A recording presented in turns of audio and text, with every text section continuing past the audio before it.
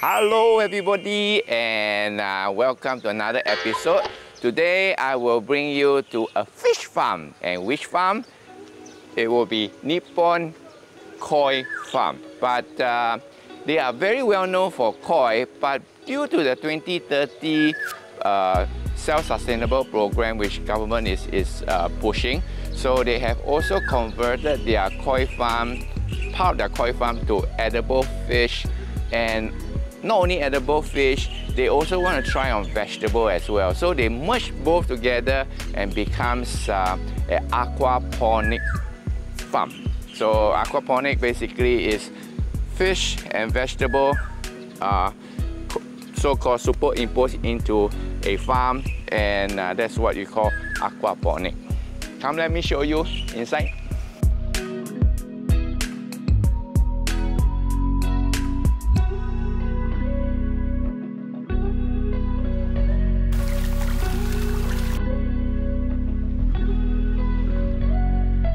The first thing I want to show you in Nippon Koi is their very beautiful koi fishes. And before we go in, we have to step on this mat here. It's part of their biosecurity, and this is to desanitize your footwear so that you don't bring any virus into or bacteria into the farm. This is so-called the viewing gallery for visitors and also for buyers, because why? They put their fish here for sale, and of course some of the net is already empty. The reason why is because it's sold out, so there will be more fishes here. And the koi is basically great depending on their colors and their breed, so that's why you have a range of different prices. And those very beautiful koi fish, their price also very beautiful lah, huh? So later on I'll show you how beautiful the price is lah, huh?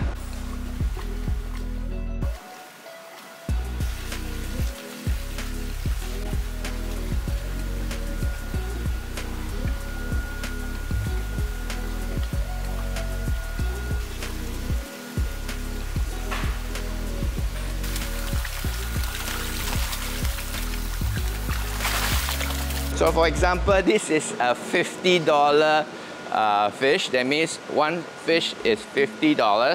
Then here, slightly more expensive, this will be the $70. Okay, not a lot of fish here. And over here, wow, the fish is much bigger now, and the figure also get bigger. Now this is $100, and over here we have the 120. So that is not the most expensive. You wait till you see inside lah, huh? Here, basically, this is the so-called control area. It's like a hotel. See? It's a koi hotel for public to actually bring their fish to check in. Why? Because if you are going abroad and nobody looking after the fish, you can actually check the fish in here. They'll look after for you. Or your fish needs a staycation. You find the fish at home a little bit boring, a bit dull. You can actually bring them here for a staycation. Then after their stay, they go back. Your fish will be very alive. But of course, Singapore, nothing is free lah, huh? So therefore, there is a price to it, huh? Okay, beautiful, beautiful fish like this. This, I'm sorry, will not be at the range of hundreds. This will be the range of thousands. So one fish can fetch you something about a few thousand. So as you can see, it's worth it.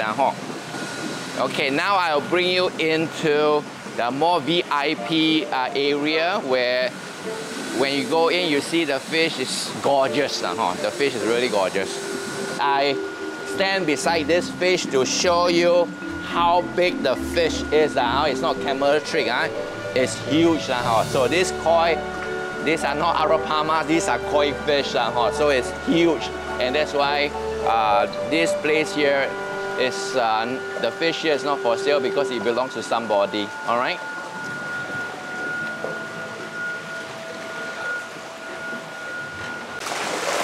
This is Ah-Seng. Ah-Seng is the owner of this farm, and he is a very nice guy. And now he is showing us what you have, what he has inside there. As you can see, all the fish splashing away. This is the jade perch, and jade perch, Ah-Seng is one of the leading farmer that is farming the jade perch. As you can hear, Ah-Seng say, jade perch have this unique black spot here, and he says that it's a bit longish. No, you need fatter. Oh, fatter, okay. Silver perch is a little bit longer. Yeah. So basically, why he says that is because he has another fish which is the silver perch, and silver perch, I confirm with him already, he's the first one to actually farm silver perch in Singapore. So silver perch, you don't have the black dot. Okay. Ah-Seng, can you please tell me how good this perch fish is? And tell me more about the perch fish.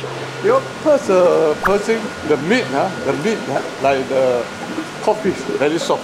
Second thing, the omega-3 is a salmon or the 3 times.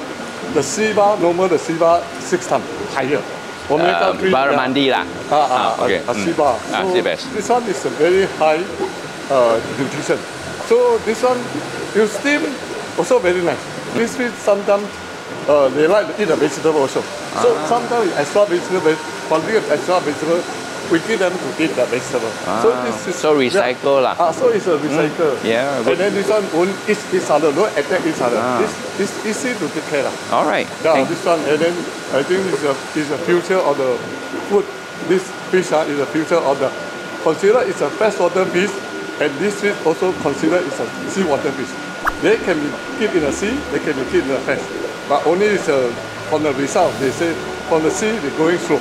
For the fresh water, they are going fast. For me, this one is. So I see that most of your fish here can be both water. Both patin, tilapia also can do convert. Okay, very good. Yeah. Wow. This is. Finally, I see the real Empura. And then you see the Chinese name here, Wang Pu Liao. The reason why is because if you go to the restaurant to eat this fish, you cannot forget this fish. Okay. Yeah, Ah-Seng, back to you. Can you please tell me more about this fish? Yeah, because this fish for my farm, because we do it aquaponics, because this fish very like to eat the vegetable. Of course, they are in Malaysia. They eat the pellets. Feng Che Guo. Oh, the fruit. Oh, okay, fruit. So why one put it out? For me, for my experience, maybe 10 years before, I buy the parent to breed. So I buy the parent from Malaysia. Then suddenly my worker do not properly, the water drop, then they die. I said, why I say why one put out? So I cook, I go and cook this fish because just fresh I cook. I said, why this fish something special? Because the taste like peach, peach. The fish smell. Okay. I said, why this no fish smell is the fish smell. That's why I said remember it's one put liao. So one put liao is the taste. If you depend you feed what? If you garlic the taste. If you feed uwa guo the taste. If you pandan the taste. If you the feng che guo because they are different. They smell because what type of feeding. Then price of course is a one put liao lah. So that means it's still worth it to eat this fish, even though it's very high price. No, you can. Now it's not so high, but it's quite.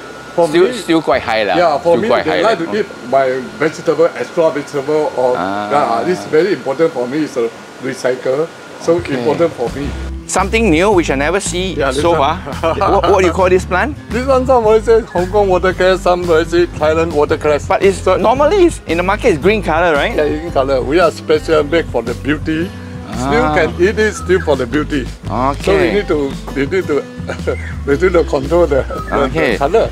So color is very nice. Can be whole thing red color. This color can be whole thing red color. Wow. I did it before. Wow. Some for decoration, some for eating also can. And this place is really something new which I know you for so long, come to Nippon Koi for so many times. This is the first time up here, and you know where we are? We are actually at the roof. At the roof of Yeah. of the building. Yeah, you see the And, outside, the main gate. that's the main gate over there. Wow. Yeah, so it's So people who have balcony, it's a great idea. It's a good idea for balconies. Those people who stay in condo, this is good. Or if you have a landed property, you have a bigger balcony, you can even have the system here and start your own farm at your balcony. This is edible hibiscus. Edible hibiscus. Yeah, this one you can eat. Can I try one also? Can. Okay, This one is a strong vitamin C. It's what they say that Teochew cooking the sour fish 酸鱼 use this vegetable. Really? It's a strong vitamin C. Here we have the couple, the lovely couple here, Seng and Stella here. They will tell you more about their plants. Okay, this is the edible hibiscus. You can see the big flower over here. Only morning they will bloom up. You see, different color. No, this one is baby, just grow. This is baby, and this is already adult. And you can see that the flower is blooming, and also you can see that it's coming out soon. You see the root is a lot. This one root coming out. You see the root is different. When they this bloom? flower normally it will last about 1 day? 1 day, half day. 1.5 day. 1.5 day. Okay. And then only morning they appear like that. Okay. So this is spinach, yeah? The spinach that's responsible for this wonderful spinach ice cream. Okay.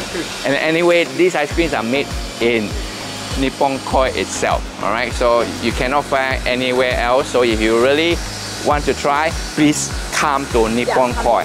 Go and look for her. Okay? Yes. So this is different kind of plant. Like this is the peppermint. Okay, peppermint. This is the Hong Kong watercress. You can see that this is a spinach that I baked the ice cream. Made from the spinach, the vegetable ice cream that is first in the world and first in Singapore also. Yes, so this is very nice. Healthy and low fat also. Yes. Low sugar also.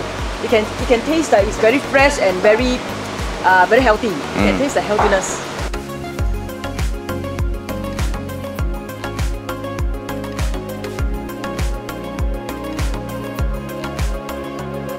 Alright, Nippon Koi, as I say, is a koi farm and they are very, very experienced. And look behind all these trophies, all these years, they are so-called the evidence of their experience and their excellence in this field.